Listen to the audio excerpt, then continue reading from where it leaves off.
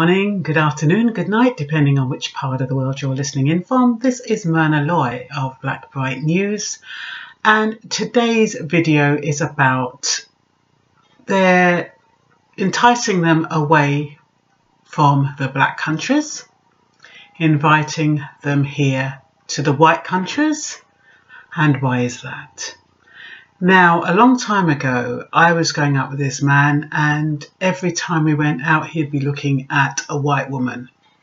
And I used to get so mad. I thought it was so disrespectful, and the two of them were there, kicking and laughing and everything. And I went home and I wrote this poem. Now, the poem was written from the heart. And the reason why I'm saying this poem is because it reminded me of something I heard this morning about, you know, people, the young black men being enticed from black countries to come to Europe and England and America and Canada. Yeah, so I'll tell you the poem first, and then I'll tell you a little bit about why the connection afterwards. You blonde and blue-eyed beauties are so ruthless in your attack on our vulnerable black men.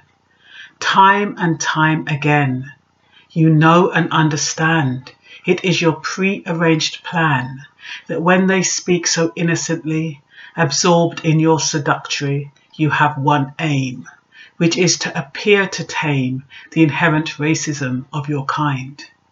But you will find that he's not blind.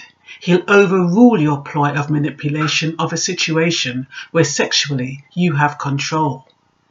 It is your ploy to try and play my man away? Leave him alone. Slavery days are done, and the myth of white supremacy has already gone. Leave him alone to be free, to pursue his destiny, which is with me. Too long have you tried with your insidious lies to break up the homes of our loving black men.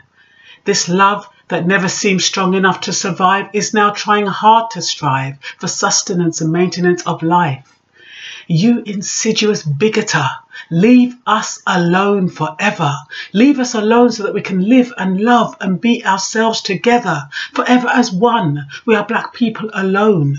We do not need the fame of your wiles to beguile the purity of mind.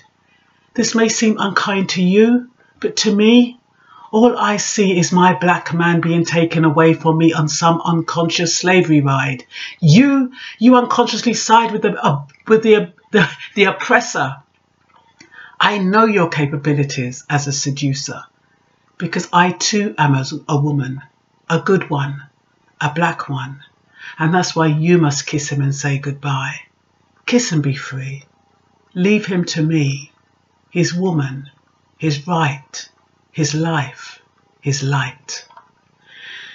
So yeah, I wrote that poem so many years ago. I don't know how I remembered it, but yes, I did. And the reason why I brought up that poem is because I was listening to a doctor on YouTube, and she was saying how the government and are enticing young black men to leave countries like Africa and the Caribbean to come to the UK, whether it's UK, USA, Canada, to pursue entertainment, sports, and white women, and to put it on a plate. But what they were saying is that these young boys don't realise is that by leaving their homes and coming away and dealing in this kind of society that has been set up for them to entice them and make them feel important,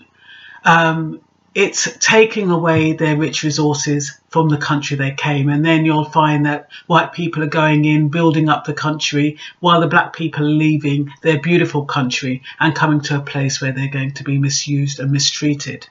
As we all know, we've got about, I think it's about 15 out of 22, I think, Africans won the World Cup for France. In Britain, although we didn't win, we had, I think, 8 out of 11 Caribbeans and I think one was half Nigerian, for England. And what that does for young people in Africa and the Caribbean, it's waving a carrot and it's making them think, oh yeah, I can do that. I can go to England and be a great football star. I can go to England and be a great singer. I can go to England and be a film actor. Or, you know, I can do this and I can do that. Instead of investing those talents in the country that they're in, they're leaving those countries and making way for somebody to take over and invade it. I've heard that, I know the Chinese have taken over a large part of Jamaica, and they snuck in so surreptitiously that, you know, they didn't even realise that so many were there. And they're doing the same with Africa. I forget how many they said have invested in Africa. So you've got to be careful, guys. Be loyal to your country. Be loyal where you come from. It was different when people were naive. Like in my mother's generation, they came over for Windrush. They came over. They thought the streets were paved with gold. So they came over here to build up the country. And what they thought was to have a better future for themselves. I know my mother, she ended up getting her own home and she's mortgage free and all that kind of stuff, but it didn't come without a price. The amount of abuse and degrading environment she had to do to survive in order to reach where she is now. And now an old lady, you know, can she really enjoy the fruits of her labour? I'm not quite sure about that. So whatever you can do outside your country, you can do it inside your country. Yes, the exposure is good. Once you've made it inside your country, you can go out and demonstrate outside your country how good you are. And if they want you, they'll come to that country and they'll watch you, because people love sports.